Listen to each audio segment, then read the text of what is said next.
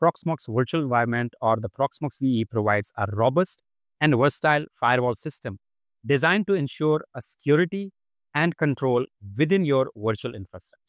Whether you are managing a small setup or an extensive large multi-cluster deployment, understanding Proxmox firewall capabilities is crucial for maintaining a secure environment. Proxmox Firewall operates at multi-levels, allowing administrators to apply security policies with precision.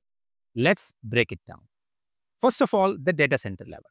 This is the topmost level where you can define firewall rules that affect nodes and virtual machines within a data center. It's ideal for overarching security measures like blocking and allowing specific IP ranges or protocols across entire data center. Then is the node level. At this level, you can set the rules specific to the individual Proxmox node. These rules can automatically apply to all virtual machines and the containers running on this particular node, making it perfect for the node-specific traffic filtering. That is the VM level. This is the most granular control. Here, you can define rules tailoring for each virtual machines or container.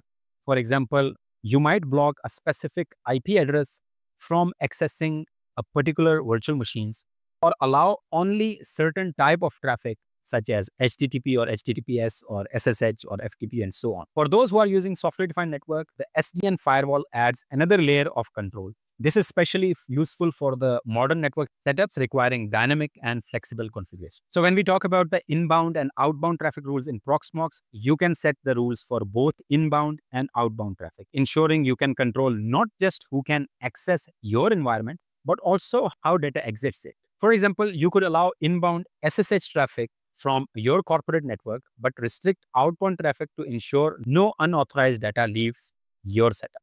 Let us talk about some of the specific use cases related to all these type of firewalls. Data center level, so use case could be, for example, if you want to block an entire country's IP range for compliance or security reasons, or enforcing policies like disabling certain protocols, for example, Telnet globally. So you can apply that at data center level.